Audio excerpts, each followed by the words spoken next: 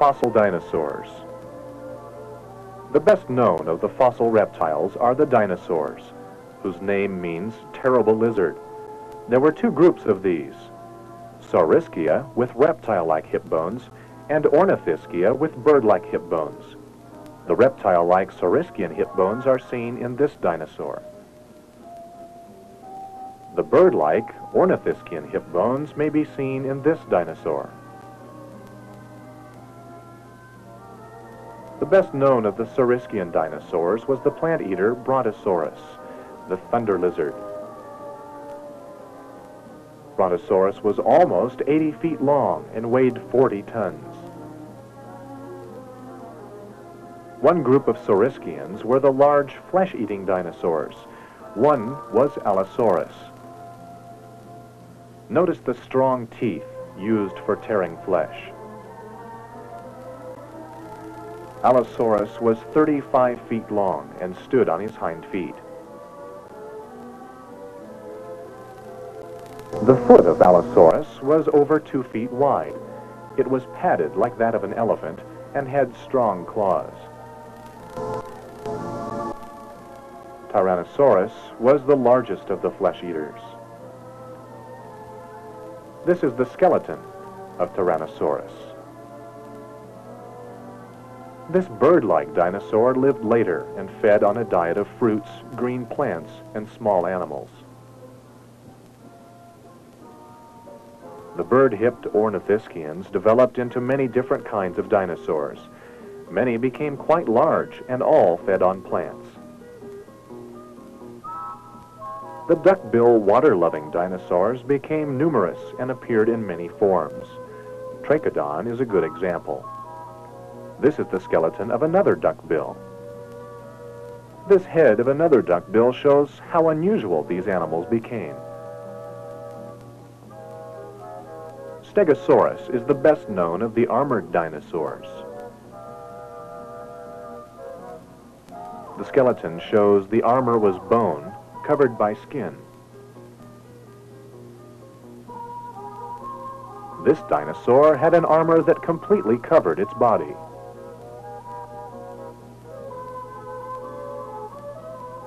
Protoceratops was one of the earliest of the horned dinosaurs. It grew to 5 or 6 feet long. Protoceratop eggs were the first eggs to be found. They were found in Mongolia. Triceratops is the largest and best known of the horned dinosaurs. This is the skeleton of a Triceratops. This is the skull of another giant ceratopsian, Styracosaurus. The first dinosaurs were very small. Dinosaurs varied in size from 1 foot to 90 feet, but many were large. Many dinosaurs traveled on their hind legs. Even the dinosaurs who walked on 4 feet had short front legs. Dinosaurs which spent most of their time in the water were usually inactive and sluggish. Land forms were much more active and could travel rapidly. Many dinosaurs had a strong armor for defense. Others protected themselves by using their strong teeth. Bony horns were a protection for others. Some used large, sharp claws to attack enemies.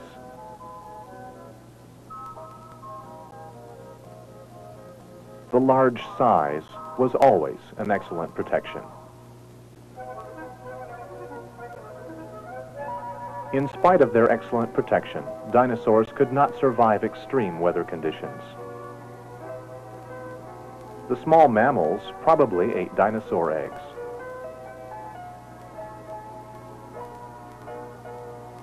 Slowly, the giants of the past died out.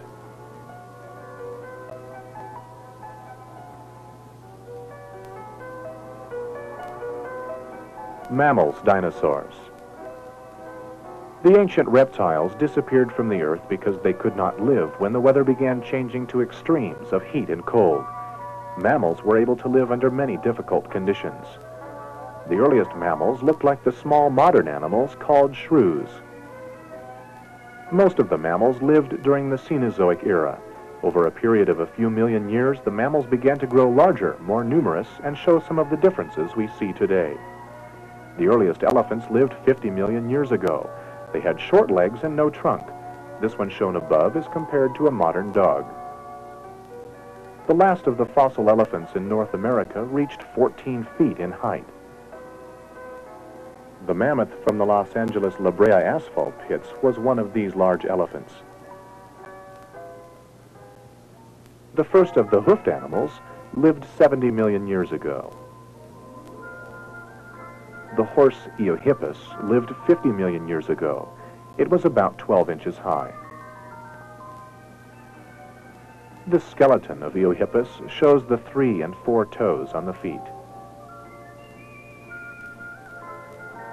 Brontothere was another common hoofed animal.